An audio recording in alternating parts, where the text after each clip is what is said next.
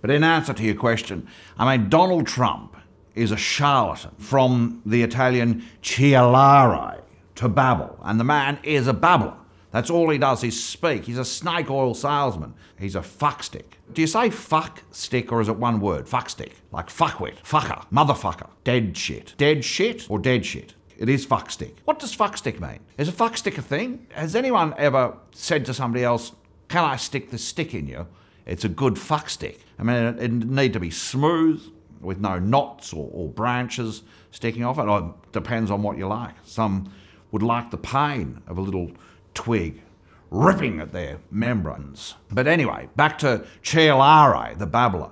A lot of people ask why Donald hung up on me earlier in 2017. If I remember correctly, I rang him to congratulate him on becoming the 45th President of the United States of America.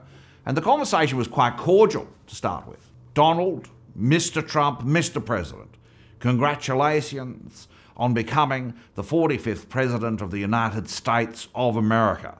And he said, thank you, Mr. Turnbull. And that's when I started to get my back up a little bit. And I said, good luck to you and God bless America. Now we must discuss asylum seeker exchange program. And he said in his babbling cialare way, I'm not going to honour that commitment. And if I remember correctly, I said to him, now listen, cunt. And that's when he hung up on me. It's the truth.